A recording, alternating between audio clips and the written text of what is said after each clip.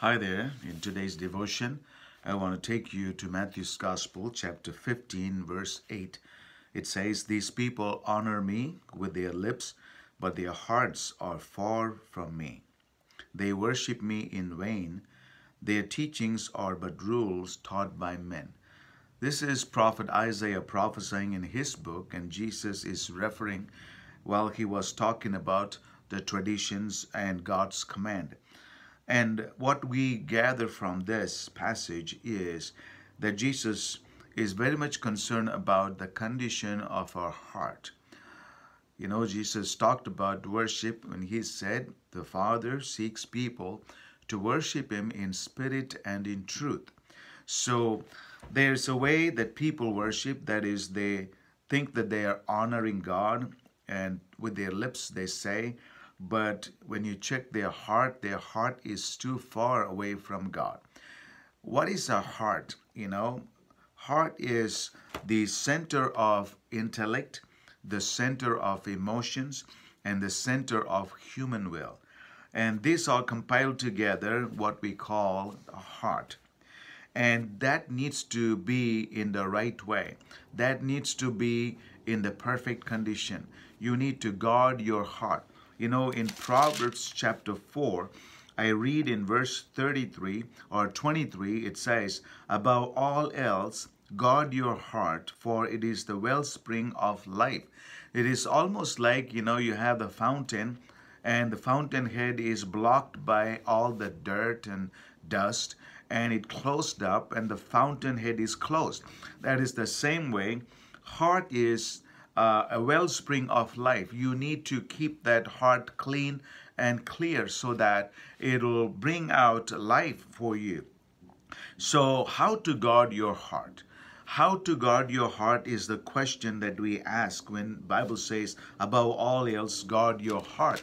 A heart that is left by itself is in danger, but a heart that is dedicated to God is useful. It is called the regenerated heart, a heart that was given into the hands of Jesus, and that whole heart, that is your intellect, your emotions, and your will, is given into the hands of Jesus, and he takes care of it and regenerates it and brings life into it, so that everything that you meditate, everything you experience in your emotion, everything that you decide in your will be that is of what God desires. And then it becomes a worship. See, worship is what God desires, is that we have to keep our heart closer to the Lord. They worship me in vain. Their teachings are but rules taught by men. See, there were so many commands and commandments for the Israelites and the Jewish people, and they added up so many rules and regulations, but they could not keep their heart clear, because Jesus says, "These people honor me with their lips." See, there's a possibility that you can worship God with just your lips, but then God desires us to worship him from the bottom of our heart. That is the true worship that God seeks after.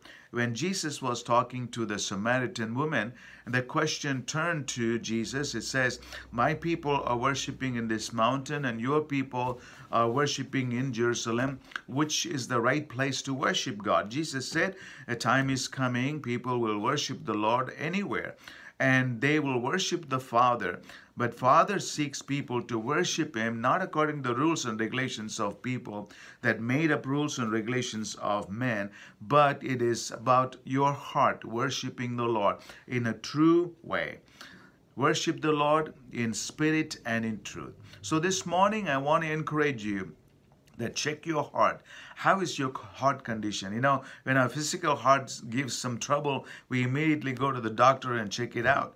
If there is something blocking, we try our best to, get it out of its system so that our heart will work right.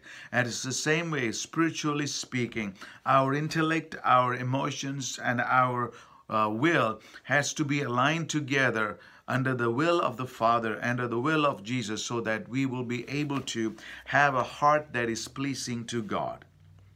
So worship the Lord in spirit and in truth. May God bless you as you enjoy this day worshiping the Lord. God bless you.